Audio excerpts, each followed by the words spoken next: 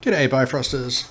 Really quickly we're just going to run through setting up a random value array and what you can do with it. I'm using the rig from the negate node cookie.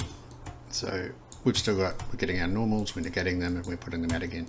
What I want to show with the random value array is how I can randomize the length of these normals. Okay, it's just as an example, you can use it for so many other things. So we're just going to use this rig as we did. I'm going to leave the negate stuff here, but I'm not going to use it too much. I'm going to pop it down here. I'm going to go and get the normals again. You know, I need to type more letters. Get point normal. Oops, and that's of course going to break because I put it in the wrong place. So we'll just throw that back in there so everybody's happy and we can see things. So what I need to do now is set up a random value array. My goal here is to vary the length of these normals. Why would you want to vary the length of the normals? I don't know.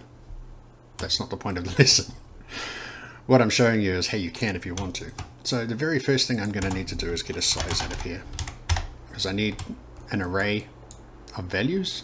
This at the moment is giving me the size of the array of point normals. Then I can make a random value array, which is our node for today. Let's throw this into the size. So this is creating a array of random values of this size, and size here means how many in the array. So if I wanted to go and check out how many normals we had on this, I'll add a watch point here. We can take a look. It's not going to show me anything because I need to switch that on. At the moment we have 362 normals in this sphere, so I'll leave that down here and just remember that number. Back to random value array. So this is creating a random value array of this many things using this seed. I'm not going to go into how seeds work. I will later on when I do the more sort of coding based videos, but for now we're just going to take it on faith that the seed will change the random values that come out. And then offset. Offset's very important for a random value array. Not only does it tell you the minimum and maximum of the array, in this case because it's set to 0 they will be coming out of 0 to 1 as it says here, but it controls what kind of values come out. So for example, this at the moment is generating a random array of floats because this is a float. If I was to change the value type here to a vector, you can see down at the bottom that is now an array of math float 3. Change it back to float because I just want floats today, and that works with float 4s. It works with matrices. You see the color changed again. But today we just want floats because what I want to do is change the length of those normals. So right now I have a random value array between 0 and 1. Let's say I don't really want that. Well, I don't want that. I know I don't want that. What I want, and I'll use my set range node here. What I want is an array between 1 and 2. Because what I'm going to do is I'm going to multiply the normals from here and then reset them back onto the object.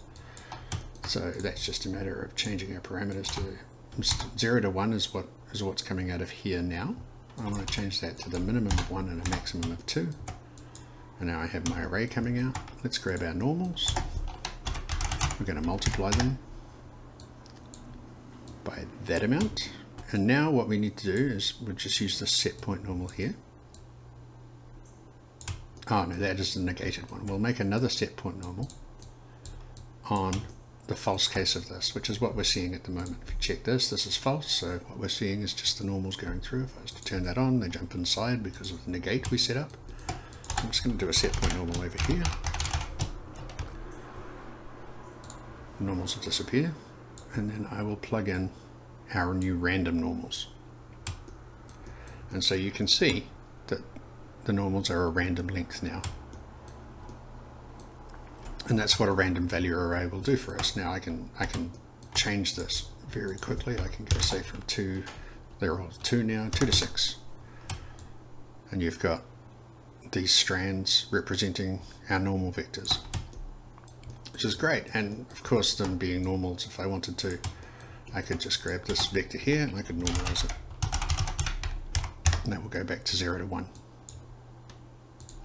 Okay, so that's a really quick overview of the random value array. Let's just go quickly through what we did. We'll move this stuff out of the way because this was what we did in the last lesson. What we did is we got the point normals from our platonic solid. We made a new array based on the size of the normals, the number of normals in this array. Do you remember the number down here? 362. Let's double check that. Let's see what size our new array is. And there it is, 362. So this is making a new array filled with random numbers between 0 and 1. And that array is 362 values, which is the same as our normals, the number of values. Okay, we're then taking that array and setting its range from 0 to 1, which is what it is here, to between 2 and 6. If I drop a watch point here, you can see that the minimum is 2 and the maximum is 6. We're then multiplying the point normals that come from the object with this value and setting them back onto the object.